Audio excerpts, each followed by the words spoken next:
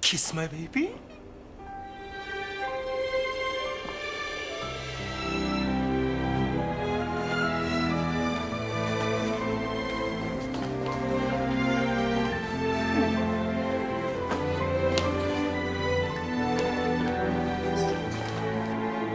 왜 그래? 브레인 튜머. 뭐? 어떻게 이렇게 되도록 모를 수가 있지?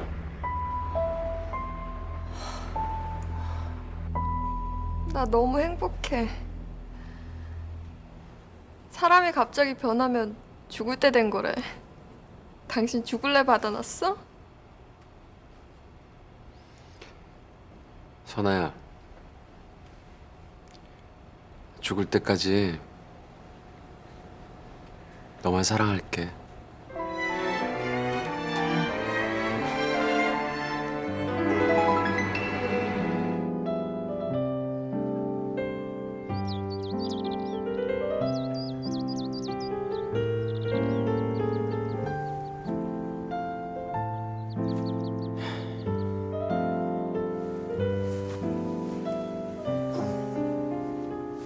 매일 그대와 아침 햇살 받으며 You're my baby.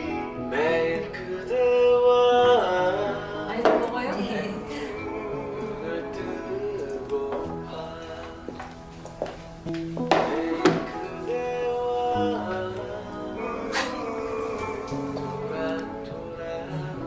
미친. 제 별걸 다 하고 있어. 매일 그대와 얘기하고파 새벽비 내리는 거리도 저녁 노을 따른 하늘도 정말 멋있죠? 둘러싼 차승혁 씨한테 연락은 됐어요? 아직이요. 계속 통화 중이어서.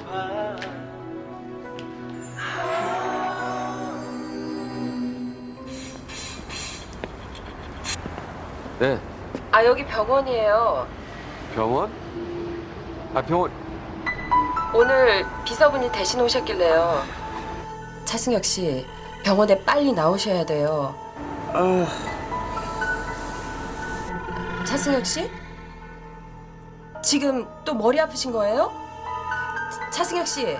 차승혁 씨? 차승혁 씨, 괜찮으세요? 괜찮아요?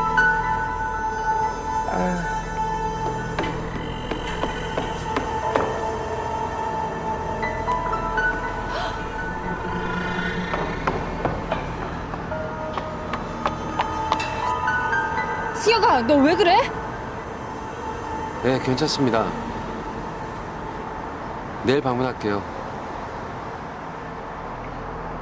너 어디 아픈 거야? 넌 또 왜 왔어?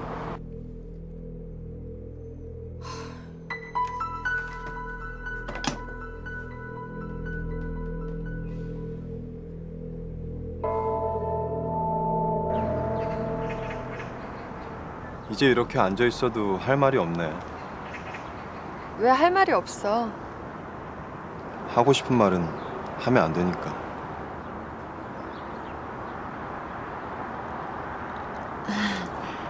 그럼 우리 끝말잇기 할래?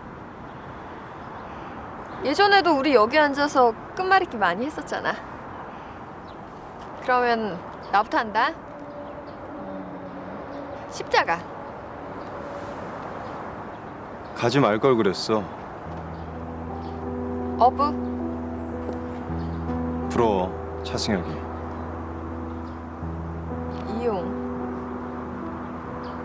용기 없는 내가 싫다. 오빠. 네가 졌네. 시간이 좀 걸릴 것 같아. 하지만 걱정 마. 친오빠처럼 누이 동생처럼 그렇게 대할 거니까.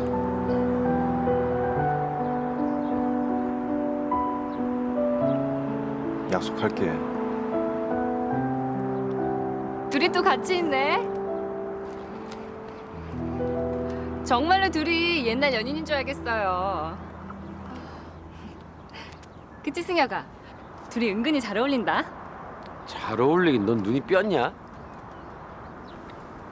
여긴 어쩐 일이야? 심심해서 승혁이한테 놀러 갔다가 선아 씨 만나러 간다길래 같이 왔어. 현철 씨도 여기 있을 것 같고. 그럼 오늘 4시 같이 식사해요. 좋아요. 야, 넌 사양 좀 할 줄 알아라. 내가 뭘?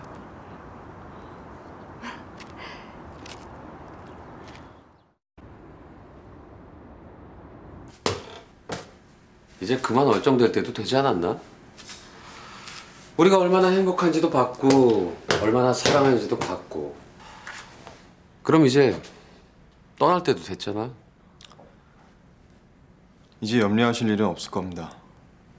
선아와 사랑하는 건 차승혁 씨니까요. 나도 이제 인정하기로 했습니다. 두 사람 무슨 얘기를 그렇게 해? 넌 몰라도 되는 얘기. 빨리 나와. 준비 다 됐어.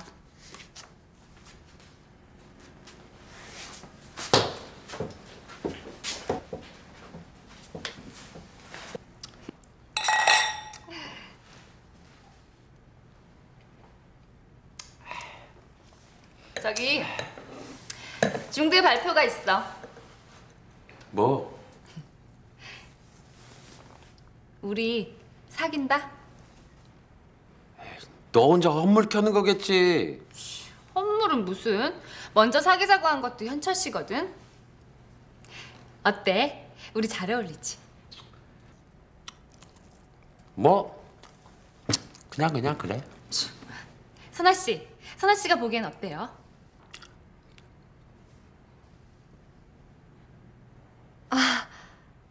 예, 잘 어울려요. 김 변호사님도 지혜 씨도 좋으신 분들이니까 두 분 앞으로도 좋은 만남 이어나가시길 바랄게요. 야, 지혜야. 너 앞으로 노력 많이 해야 될 거다. 내가 아는데 너 김 변호사 스타일 아니거든. 현철 씨 스타일이 뭔데? 뭐 이런 스타일? 야, 김 변호사 눈 높아. 아유, 팔불출. 사람은 다 제 짝이 있는 거야. 너는 선아 씨, 나는 우린 뉴욕에서 만났을 때부터 운명이었어. 그건 현철 씨도 벌써 인정했는데 잘 알지도 못하면서. 잘 알지도 못하는 사람 여기 너밖에 없거든. 뭐? 그만 가봐야겠다. 왜? 이제 막 시작했는데. 좀 피곤해서. 더 이따 가세요. 아닙니다. 식사 잘했습니다. 그럼 잘 가.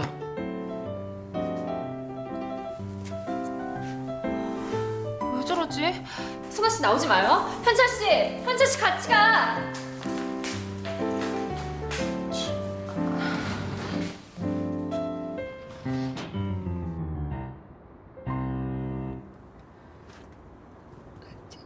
현철 씨, 내가 실수했어? 그렇게 아무 말도 안 하니까 불안하잖아. 내가 뭐 잘못한 것 같아서.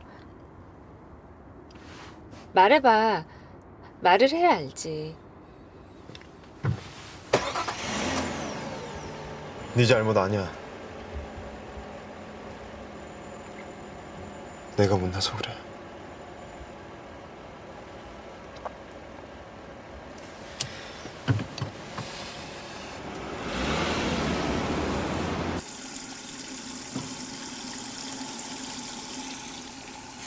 무슨 생각해? 아니야. 아무것도. 김 변호사가 지혜 만나는 거 별로야? 아니, 그냥 두 사람 마음이 진심이었으면 해서. 그래야 아무도 상처받지 않잖아. 들어가. 이것만 치우고 나도 금방 올라갈게.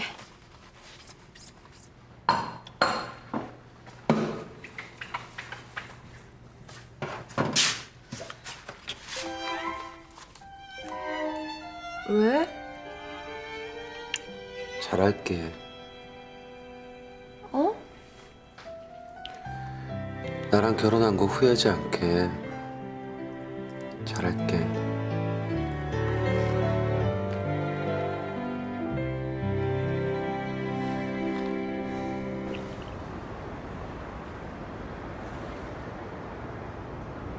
뭔데요? 뭐 이상이라도 있습니까? 놀라지 말고 들으세요. 차승혁 씨 뇌종양입니다. 뇌에서 악성 종양이 발견됐어요. 그럼 나 수술해야 되는 거야?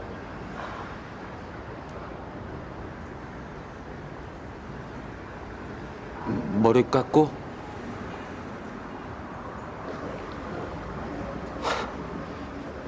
내가 좋아하는 스타일인데.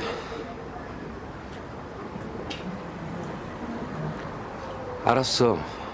수술하지 뭐. 늦었습니다. 수술 시기를 놓쳤어요. 그럼 내가 죽어?